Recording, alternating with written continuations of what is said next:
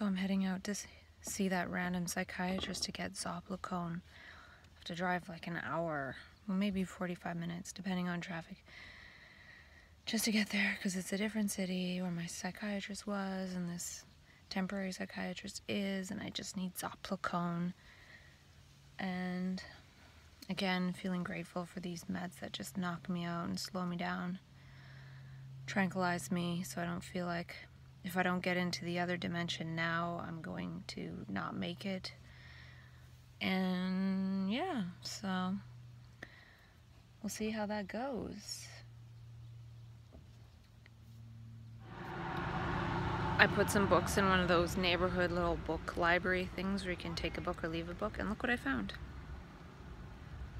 I'm gonna read it and then put it back because it's kind of old, but I think it shares some of her beginning story, which might be kind of cute. And I got this. And when I was at McDonald's drive-thru, which I go through like 3 times a year, if that, to get either a smoothie or coffee. And that only started happening in like the last 2 or 3 years. Before that, I never went. But I noticed that they have this machine that like turns the cups and then puts it along this little conveyor to pour the type of pop. And I used to work at McDonald's, and you know, we looked at the screen and grabbed the cup and put the thing there and like press the button for the right kind of pop for all the pops. And I was just like, wow, times have really changed, you know? Automation. We're all afraid that we're not gonna have some kind of meaningless job to do.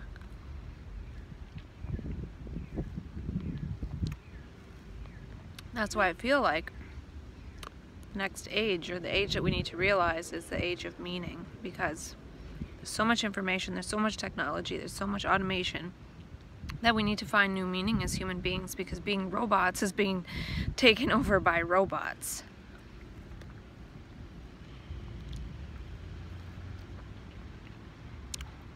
And there's no need to be afraid of that, because there's another level of awakening where life is totally different.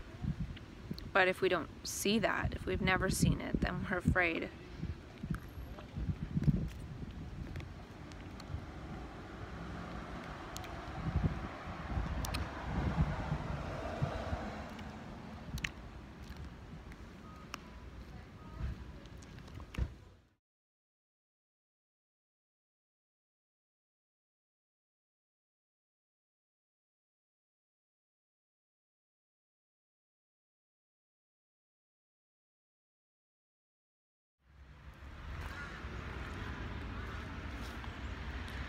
So I just got a prescription for Zoplicone, and I learned that you're not really meant to take it for more than 6 weeks. And so a little bit interesting, because I'm not going to California for 12 weeks. So somehow I got to get this sleeping thing back under wraps, and maybe it will naturally. They did say I could take 100 milligrams of trazodone. I was doing that at some point, or maybe not. I can't remember. So there are ways I can try to sleep. I should try not to take the Zoplicone for more than 3 days. No matter where you go, there's like big noisy vehicles. It's so bad for the brain. But I'm in the park, and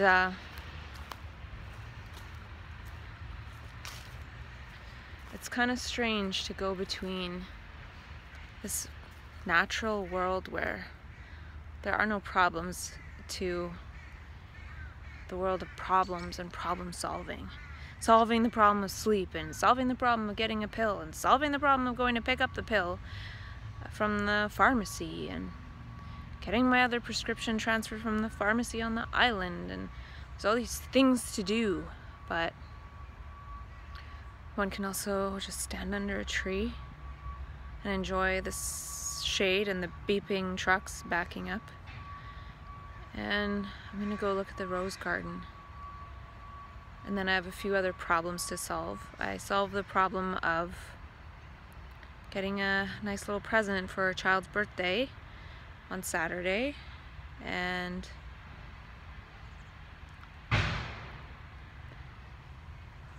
Maybe I'll try and find a quiet spot to sit in the sun. I'm in one town and there's going to be traffic driving back to the other town, so I may as well maybe wait it out. If I went now, no, I saw there was traffic when I went before, when I was coming in, so more trucks.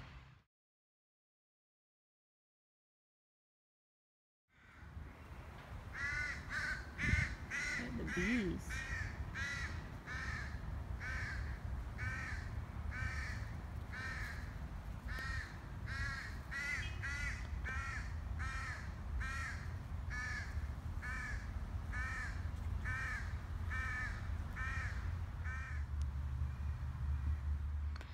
Stop and smell the roses. It's a very rosy rose.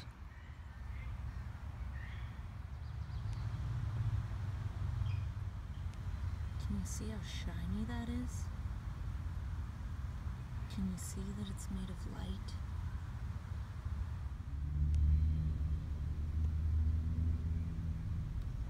Can you see that? Look, it's right there. It's so obvious. Can you see it?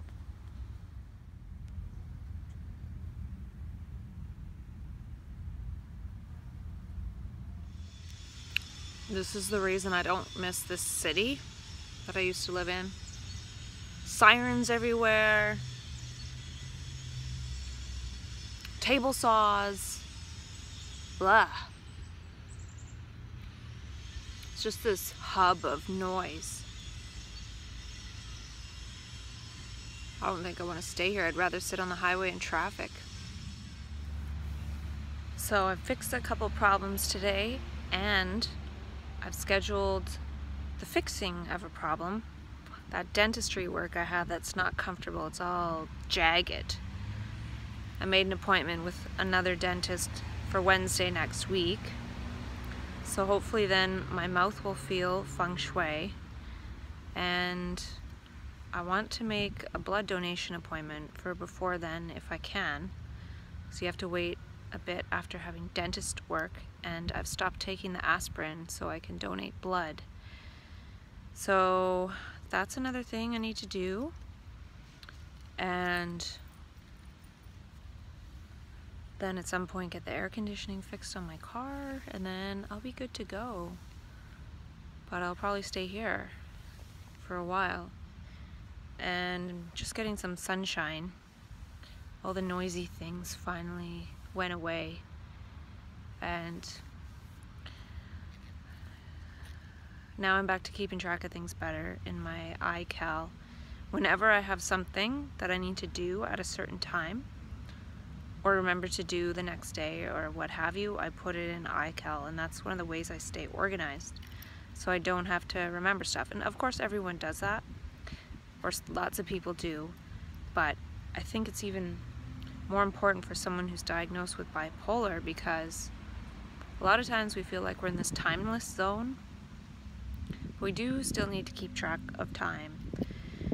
And so when I went to get the Zopicone prescription, they told me to call the clinician in 2 weeks just to check in. So put that in my calendar so I don't forget to call the clinician in 2 weeks.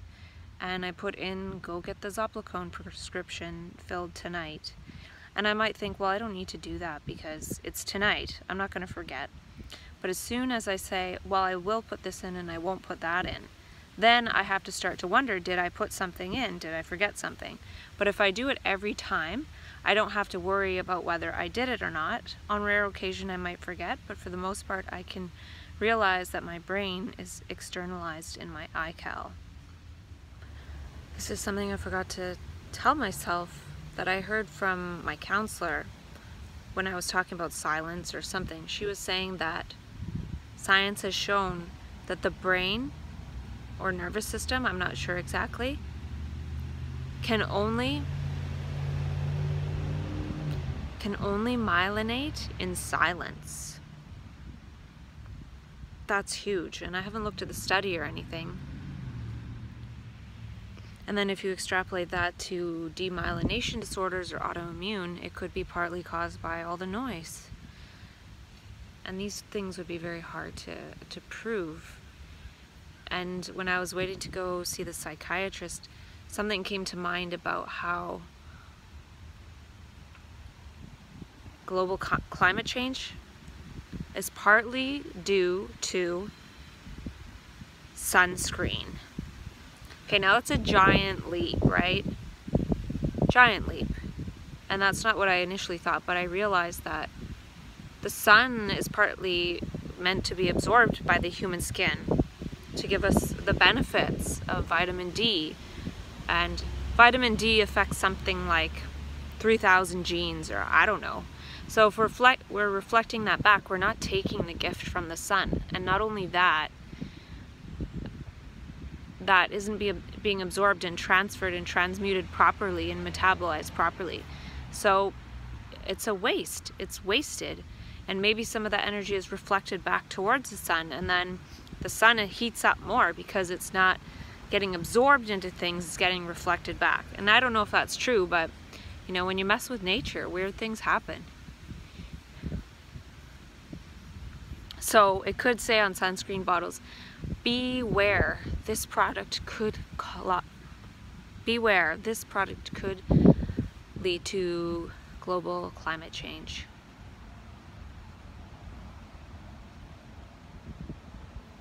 Now that seems stupid, right? But that's how far out my brain can think. And that could be in a hypothesis that someone tests, right? But I don't have time to test all my brain's hypotheses, nor the equipment or anything. But I can see it. I can see these relationships.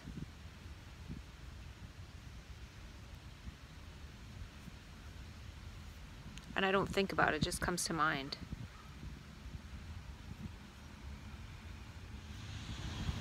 Something I'm finding lately, which might be quite obvious, is that being really kind and polite to people, no matter what, works. And it's like, well, duh. But when somebody has a so-called mood disorder, it's easy to get into prolonged states of not feeling the greatest inside, and then that kindness is harder to come by. But I'm finding lately, when I interact with someone, I'm just naturally more smiley, and it doesn't even feel like I'm trying to be kind or nice, it just happens. So there's a difference of feeling like in a bad mood and then being kind on purpose, but then there's just this movement of, wow, I'm relating to a human being right now, this is a miracle, without even thinking that. It's just, and I don't know if it'll continue, but it seems like a bit of a change, which could go away, but I'm noticing it. It's like being kind without a doer. So maybe the kindness is doing it, and the joy, the state of joy, not a self trying to be kind, which is a subtle difference. And that's the thing with this, is all the differences are very subtle, and they're hard to see. One really needs to work at seeing these subtle differences, and it makes all the difference. Even having that not the greatest day the other day and laying there remote viewing, now I don't feel like, oh my gosh, the other day was so bad. It's not even there. It doesn't even leave a mark, so it doesn't even matter. But it matters as much as like trying to sleep and knowing the importance of sleep. So probably on Saturday I will try to sleep with less Zopiclone and more Trazodone or something. So yeah, I feel like my brain is more and more awake. Like I'm probably manic, but I don't feel manic. I don't feel excited, but I definitely am having trouble sleeping because I could be awake a lot more and feel like I don't need sleep and feel wide awake when I'm awake. But then eventually it does get to a point, even more quickly now than maybe in the beginning, that one gets sort of scared by the lack of sleep, getting into a place where one could be crying and be like, oh my god, I have to sleep, because one really knows the danger. It's not funny. It's not something to be played around with. So if I sleep, I can appear normal. I don't sleep, I start to freak out. And then knowing how to navigate that makes it less of a problem. And I probably keep saying this in many different ways, but the trouble is I totally forget. I don't really know what I've talked about.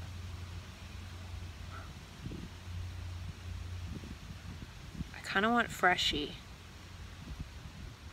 So I might drive back soon, even though it'll take a while.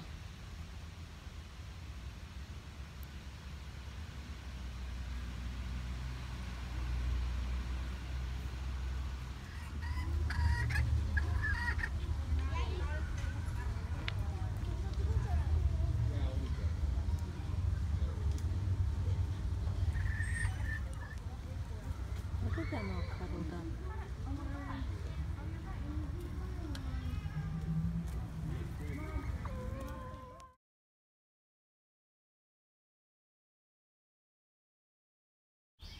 Last week I had way less focused breathing and way more tense.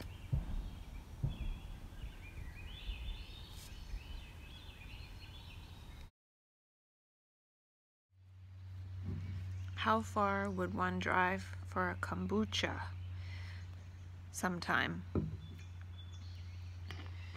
I really wanted one, and yesterday or the day before, I forget, I got one at Freshie and it was like $6.50. So I decided next time I'm gonna go to Superstore and get my kombucha.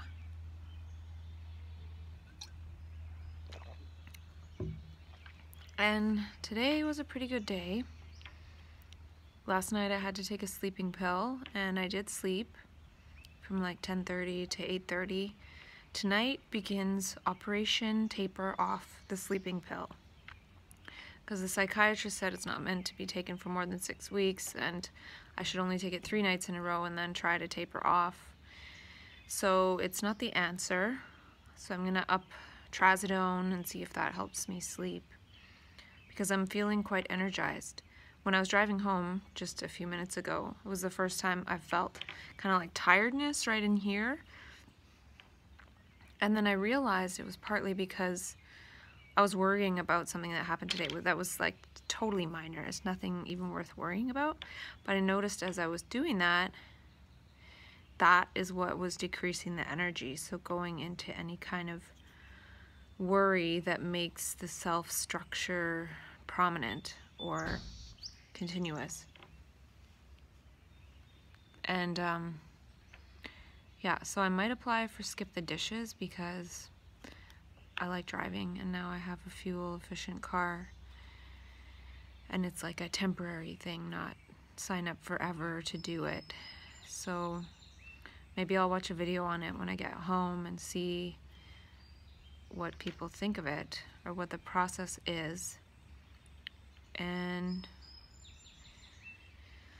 yeah, things have been good, and I was having some realizations driving in to work today, but can't remember what I realized, so it's not that important. But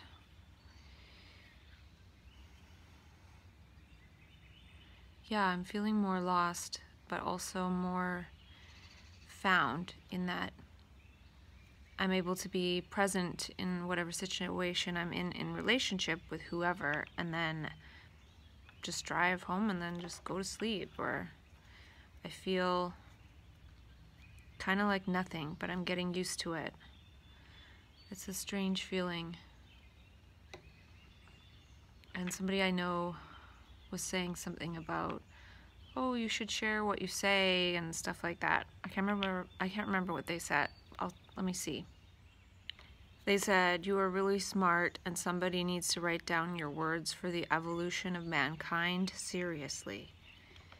And then they were talking about something they watched of me talking, not my videos that I make to myself, but something else. And they said, like, I wanted to quote you, you described the eye of the storm perfectly, blah, blah, blah. And this person I know, they're very truthful to the point where it's a little bit shocking at times. And I think that I've learned from them about if you tell the truth, it'll be okay.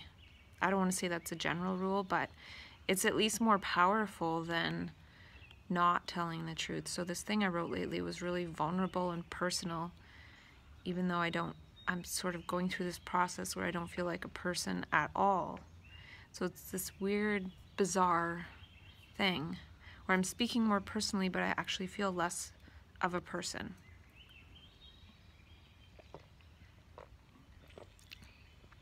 And I'm seeing in the moments of being alone, when the self wants to come in and grab hold of something, it's like wanting attention. It's wanting to like create a scenario for attention, as opposed to being in the moment with whatever's happening, but not purposefully being any way in particular. So it's really subtle, and I don't really understand.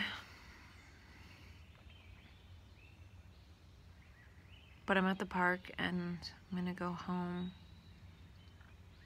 and it'll be too cold there, and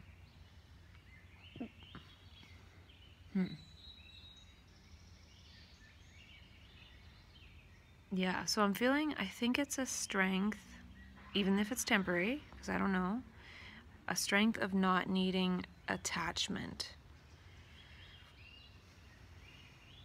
I'm not sure if that's what it is. So in the past, in these times of fear, I'd want to reattach to that which I'm attached to in order to feel comfortable, like I'm not alone. And so now I'm seeing that, and I'm seeing that that is more uncomfortable than this aloneness that can feel a little bit like aloofness. But it's not aloofness. What I feel that it is that one is coming to a sense of loving oneself more than the need to act in an attached way to others who are attached to me in order for them to feel good. Even though it doesn't feel good for them, at least they feel like they're in some sort of interaction with me. And I'm just like, no, I don't want to interact. That is not love. That's no. And so it feels a little bit like an aloofness to those who would, yeah, I don't know. And then somebody told me a story about when they went into a really creative space, and they've never been diagnosed with anything. And 3 different people came up with to them in a row, but at different times. And like the first one said something sort of scary, and then the next one said something more positive, and then the next one said something even more positive. So it was weird, because I'm not going to tell the story because it's not mine to tell, but it reminds me of when one goes into this space where one has this sense that one knows something that other people need to know. And it feels like, oh my gosh. And then all of a sudden at some point, people start to sort of have this negative energy towards you. And then they start sort of attacking you, and one gets this energy of feeling paranoid that one is being chased or you know, spied on by the CIA or something. But really, I feel that is a phenomenon that can happen when one has a sense of, wow, there's so much that we can have access to that we're not accessing, and I need to communicate that somehow. But then one feels the menace of society that would not want that. They want it to stay the same. And there are others that come in and sort of test whether we're scared or not. And that happens with psychiatry. Not that they're trying to scare us, but a lot of times when we're in the psych ward, we're going through scary stuff. And we haven't had the strength yet to go through it on our own and say, no, I'm not going to reattach to this system. It's not going to scare me away from that which I understand. And it's hard to get to that point. And maybe there are people that get to that point and don't go through the scary stuff of psychiatry. They understand.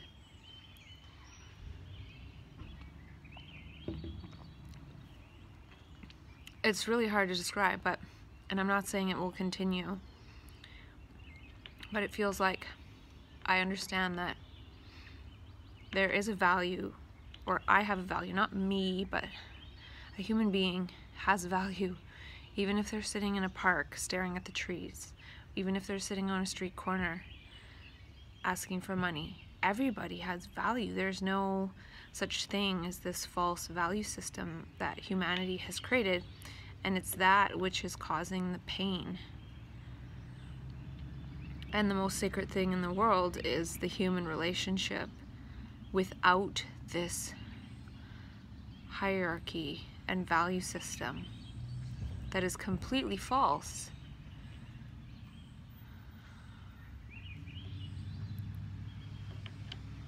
You know, imagine people that get a mental illness label feeling like, wow, I have a real value in this world. I have a real function. Even if I don't do anything, I have value. Instead of get back at it, snap out of it, get back to it, why aren't you doing anything, you're lazy, all these things. It's not true.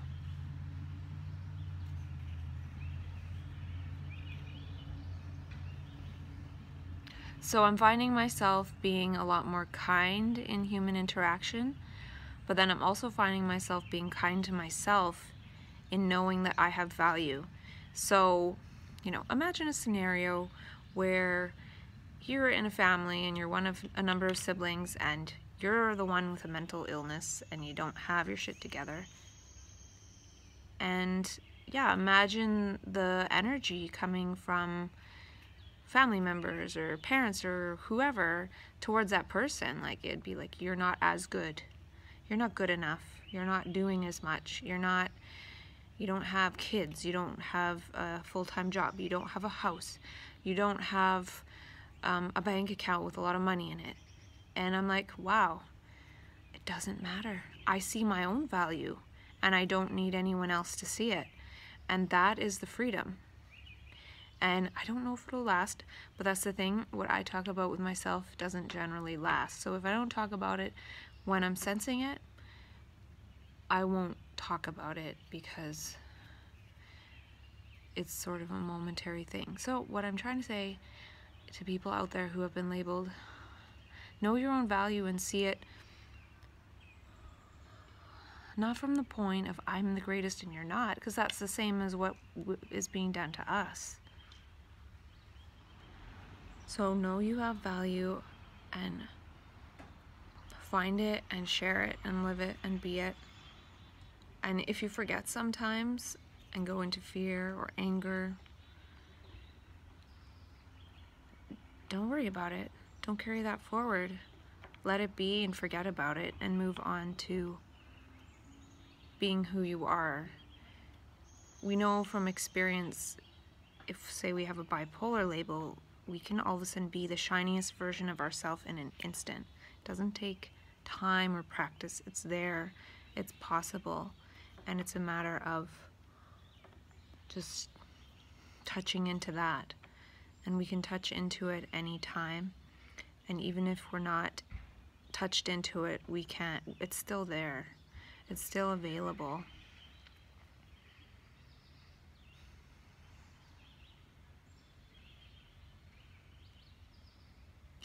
But we have to be okay with being alone, because if we're not, then we try to manipulate in order to get attention. When we don't want attention, we are that state of attention. So it's a bit of a different way of looking.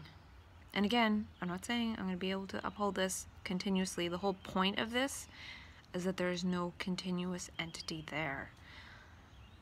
So remembering even the previous instant of how one was is trying to compare oneself to the last moment when there's no such thing as a continuous entity that can be the same.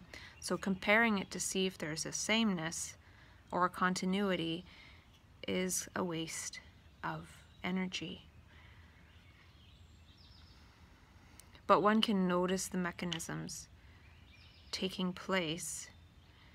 So when one doesn't feel like the shiny version, one can notice the mechanisms that are going on inside that are leading to that. And it's not a matter of trying to change the mechanisms to boost oneself up. It's just noticing the mechanisms, and then they might kind of stop because one sees what they're doing.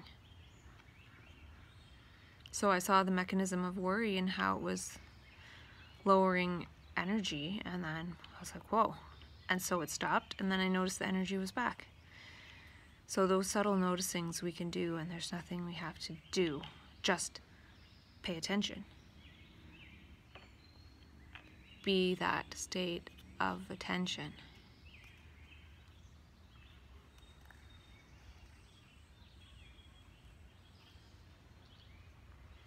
And something came to mind about that energy, and it wants to be shared, or it wants to light up other people, make other people lighter. And then when one sees that one is that light, one feels that one doesn't need anything. So that's why lately I feel less of a need to try to do anything to fix myself or improve myself in any way, including diet. But eventually I feel like I'll find a healthier routine, but material doesn't seem to really be fundamental. Well, it's not.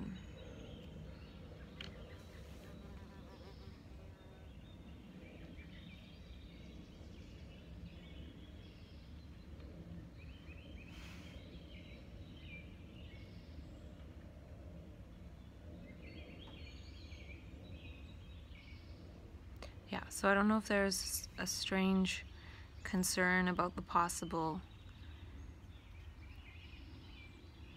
seeing of aloofness, and also the fact that I'm on a bunch of medications means I'm definitely not entirely stable, but I'm not trying to be stable per se.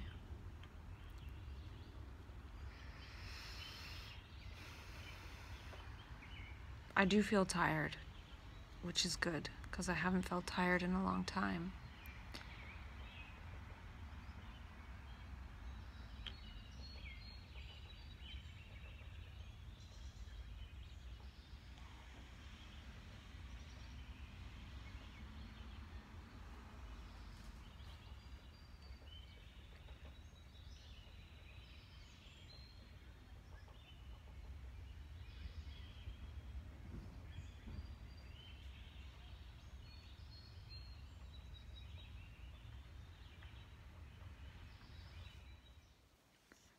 So a person who saw something I shared about the process of suicide, not it actually happening, but being under the power of the possibility of it happening. I don't remember what I said, but they said something about, you perfectly articulated the eye of the storm.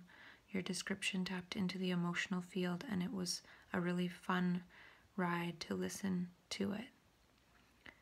And they said something, you said something about how when you're suicidal, it isn't you that's moving towards the act. There was a power to the way you said it that reminded me of my moments in that space and the truth of it. And in that truth rests a deep peace. And for everyone who understands, because they've been there, that leaves us a respite from the pathologization and hopelessness dispensed. So, I don't know. Maybe that's a sign that some of the stuff I said or have said is helpful. I might try to see that video.